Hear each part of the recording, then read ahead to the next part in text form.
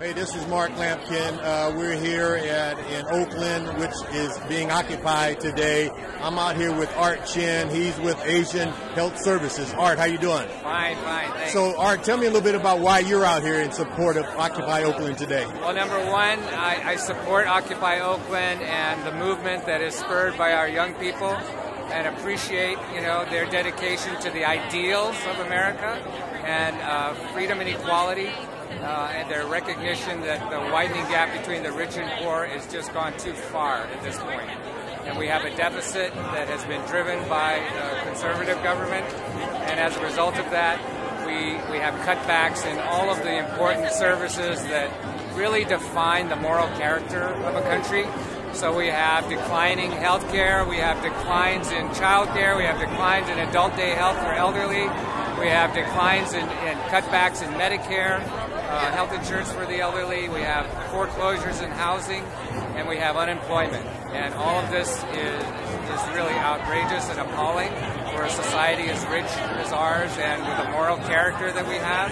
And so I'm happy to participate in supporting the change and recognition of that. In healthcare, specifically, I've been a family physician for the last 30 years, and we don't have, but we have 50 million uninsured people in this country.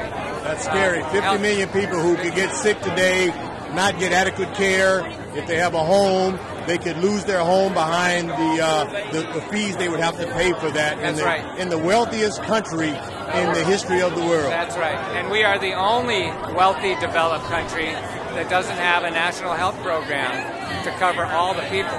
We have national health insurance for elderly and national health insurance for the poor, and we need to expand that so that we'll have national health insurance to cover everyone, even between ages 21 and 64.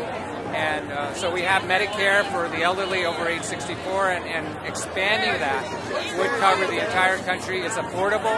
It would save us over $400 billion a year in unnecessary overhead costs that really currently go to shareholders, and also the overhead of commercial insurance companies.